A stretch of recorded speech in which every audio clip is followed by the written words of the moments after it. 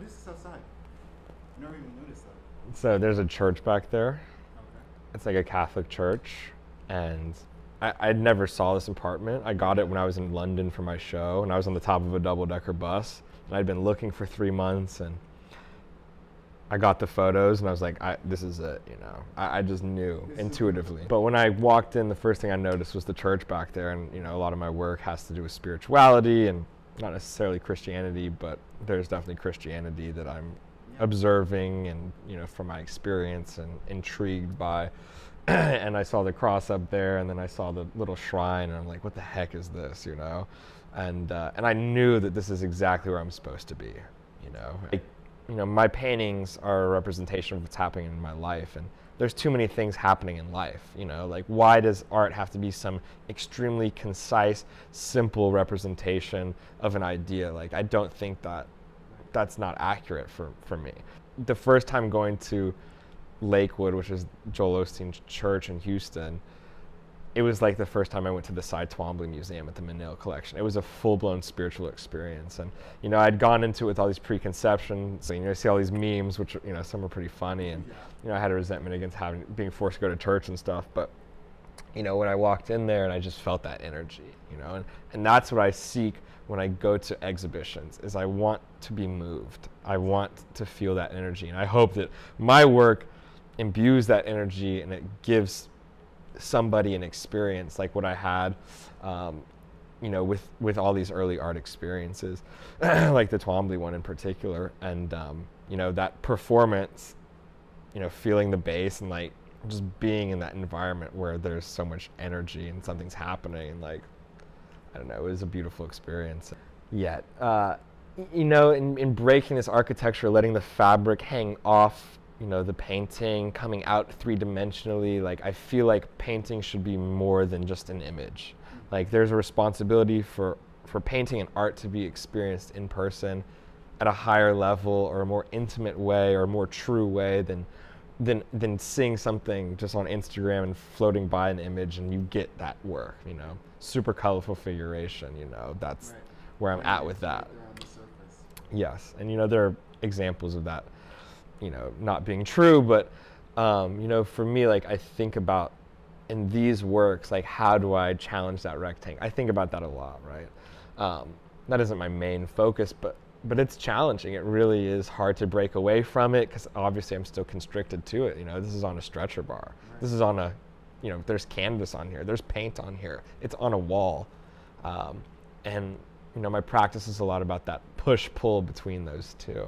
Now, these have come off the wall, they will come off the wall, there'll be no canvas, no paint, just fabric, just an installation, and then I resort back to it. You know, there's something powerful about that rectangle. The difference is, like, the responsibility of a painting is so different than that of a garment, right? You know, this painting might be unstretched, might go into storage, might stay on someone's wall for forever. You know, that is a responsibility. For a garment, it's like this thing has to be able to be worn. It has to be able to be washed and like taken care of. And there's a hole in it. Like, you're not gonna probably get a hole in this painting, right? So that brings up an interesting thing. But, you know, for me, like, I think about the stretcher bar as body. That is like so integral to my practice. You know, these aluminum stretchers that I've been working on for years, I can have a much more intimate experience with them because they don't bring in the energy that another human did. And then going back to the architecture question, being limited to, confined to a box and the rectangle, like, my interest, you know, I started in fashion, was always in the two-dimensional image of fashion. I grew up looking at Hypebeast, you know, their street-style images, lookbooks. I remember the first Vetements lookbook and how much that impacted my life to the core and shook me, and I tried to recreate that in my own way for years and just could never get to it. And, you know, so with painting, why I'm so attracted to painting is, number one, I'm able to use my hands and do it, what I kind of missed out from fashion in many ways. And number two is, like, the focus is on the image, you know, like, yes, it's the presence of the object itself, its inherent sculptural nature, the energy, but I am an image maker, you know. I am so obsessed with visual language that painting, and specifically painting art history, you know, it's just so appealing to me, and the never-ending rabbit hole of, you know, how I came to this with everyone who came before me is just fascinating. You know, so oftentimes I think about like how to make a painting with no paint, with no canvas, with no brush. A lot of the artists who I look up to, like, you know, have used fabric in their work, but for me, you know, I didn't have as much personal relation to, say, canvas, a brush, and paint. I had the relation to charmeuse, satin, organza, these things, right? And so, like, I've been exploring that personal relationship and that experience. And then also, like, a printing process that's unique to fashion, dye sublimation.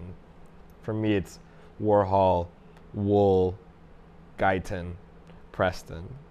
And that's incorporated into these works as well. And, you know, I come from collage. You know, that is my first love in painting, I'd say. And so that is all incorporated in here. But as far as like the physical manipulation of these works go, these are actually burned. So I'll paint the fabric, go upstate, and basically do this performance work where I'm in this field and I burn the works. And we have this particular way of burning them. And, you know, these are the first burned works. You know, it smells like gasoline in my studio when I bring them back. It's terrible, but there's something that I'm so attracted to that I just can't stop doing it. I'm going up this weekend again to burn a bunch of other fabrics and really let them burn this time. But yeah, I use all sorts of tools and ways of mark making that are not limited to the brush and paint. And, you know, that's just my visual language that I've developed over the years of finding my voice.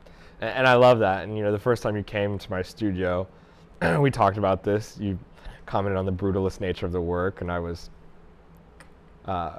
quite enamored. You know how to touch my heart. And yeah, they are brutalist. You know, I don't necessarily consciously think about that, but from my early fashion influences in particular, like that, you know, quite brutalist. You know, I think about emotional brutalism in a way, you know, and you can really sense it in these red works. You know, going back to your question, you know, the fragility of these works versus the, you know, eternal nature of painting. You know, there's that question. I think about that quite a bit, mainly when I'm showing the work and people literally want to unzip the painting, you know, in front of me, or, you know, having to get into physical altercations with drunk pub goers who happen to stumble upon the exhibition trying to unzip and zip the painting. And, you know, I'm honored that people feel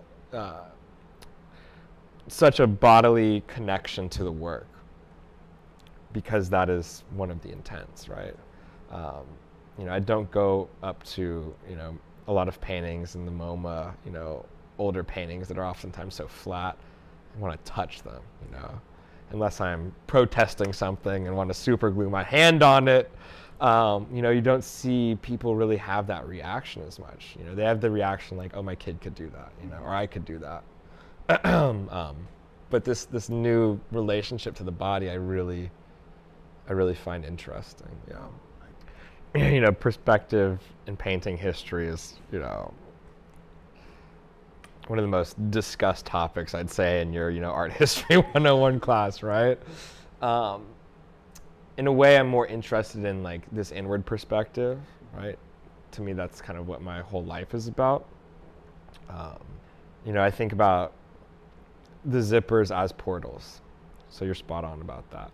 You know, they add something to the see-through me painting, the transparent black and white works, that makes it more than just a painting, that makes it addresses the inherent sculptural nature, because you can see the wall, you can see the stretcher bar, there's a sensuality between it. You know, the collectors can, someone quoted, you know, coined styling the painting, so they can zip it or unzip it. I have preferences depending on the work.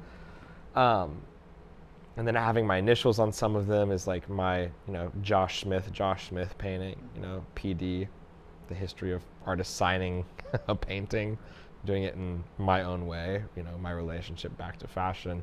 But it's more than that. It's aesthetically pleasing. My love for Lawrence Weiner's work and using, very small poems and having the Hope is Alive triple zipper paintings.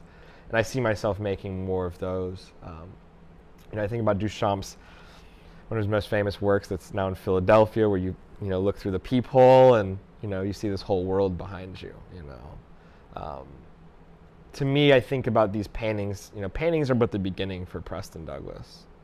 And they're a great beginning.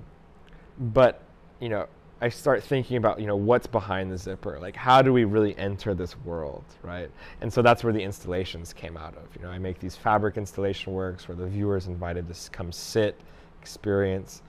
I make sound works that play for the installations. And, as I see my practice grow and the opportunities to exhibit, in larger spaces, budgets, etc., like these installations will really become what I envision them to be. And yeah, I'm excited for that day, and it's coming soon. Materiality in my practice is, of course, very important. I'm a very sensitive person. Very sensitive person. I think to be a great artist, you have to be sensitive. To me, art making is a cathartic process. I make art because I have to, and also because I love to, and also because I get to. There's actually way less pain and suffering in these red works than there are in those purple works, from the purple series. Like, so much more pain and suffering in those purple paintings, and, yet they read quite beautiful. Upon further inspection, it's like, oh, like, there's some pain here. Yeah. I had like a realization literally yesterday as I was journaling that the word pain is literally in paintings. I mean, like, it was the time I realized that Flo Rida's name was Florida. Exactly. I think that blew everybody's mind when that. Okay, I'm glad I'm not alone, because I've told some people and they're like, dude, you're... No. I think I learned that like a little bit after high school, and I was like, what? Yeah. But like, I never considered that there's literally pain in paintings. Yeah. That is my main motivator in making most paintings, most art. An attachment to pain and identification with pain. There's my, a perspective shift that I've been working on for years that, might be one of my lifelong journeys, which I get to express through art.